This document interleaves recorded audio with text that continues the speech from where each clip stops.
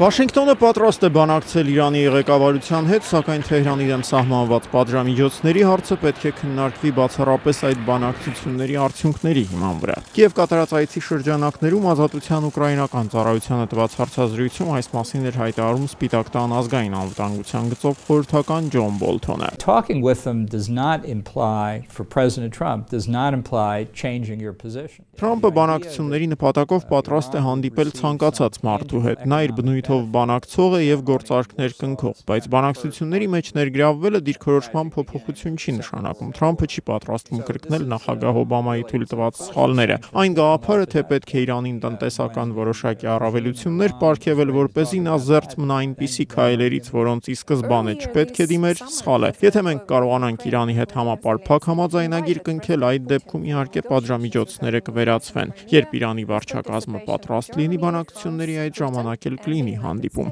նշում էր Բոլթոնը, անդրադառնալով վերջին օրերին Իրանի եւ Միացյալ Նահանգների ղեկավարների միջև հնարավոր հանդիպման մասին խոսակցություններին։ Բնական է սակայն, որ նախագահ Թրամփի ազգային անվտանգության գծով խորհրդականի Կիևում անցկացրած բանակցությունների հիմնական թեմաներն էին Ուկրաինայի արևելքում ստեղծված կացությունը եւ Ռուսաստանի հետ հարաբերությունները։ Բոլթոնի համոզմամբ Ուկրաինայի նոր իշխանություններն այս հարցում պետք է զերծ մնան կտրուկ քայլերից։ I think from the perspective of the new government in Ukraine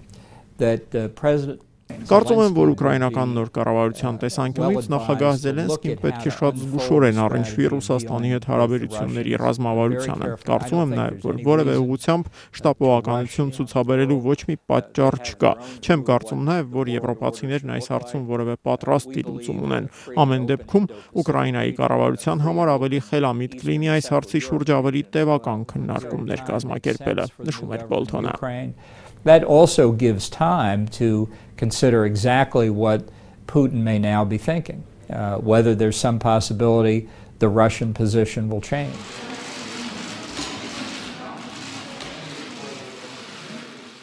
Այցի շրջանակներում Բոլթոնը նաև փորձում էր փարատել Կիևում առկա մտավախությունները, թե Թրամփի վարչակազմը կարող է դիմել Մոսկվայի հետ հարաբերությունների միակողմանի կարգավորմանն ի հաշիվ Ուկրաինայի։ So if you look at the actual steps that we've taken, Եթե դուք դիտարկեք մեր կողմից ձեռնարկված քայլերն, ապա ամեն ինչ շատ հստակ կուրվագծվի։ Մենք Ռուսաստանի դեմ զգալիորեն ավելի շատ պատժամիջոցներ ենք սահմանել, քան եվրոպացիները, նշում էր Ջոն Բոլթոնը, հատուկ ընդգծելով, որ Ղրիմի բռնակցման եւ արևելյան Ուկրաինայում ծավալված իրադարձությունների հանդեպ Վաշինգտոնի մոտեցումն անփոփոխ է։ Բոլթոնի համոզմամբ այս խնդրի լուծումը կարող է շատ ավելի լուրջ քաղաքական հարցերի պատասխանը հանդիսանալ։ From the US perspective, the handling of the Donbass and Crimea issues. Միացյալ Նահանգների տեսանկյունից Դոնբասի եւ Ղրիմի հարցերի հանգուցալուծումն ավելի գլոբալ եւս մեկ խնդիր, Եվրոպայում Ռուսաստանի դերակատարությունն այն հարցը, թե արդյոք 1945 թվականից հետո ձևավորված Եվրոպայում ուժի կիրառումը թույլատրելի է թե ոչ, այս ամենն ուղղակիորեն Միացյալ Նահանգների շահերի տիրույթում է։ Սա ոչ թե զուտ եվրոպական, այլ համաշխարհային կարևորության խնդիր է, նշում էր Բոլթոնը։ This is not simply a European issue, this is a global issue.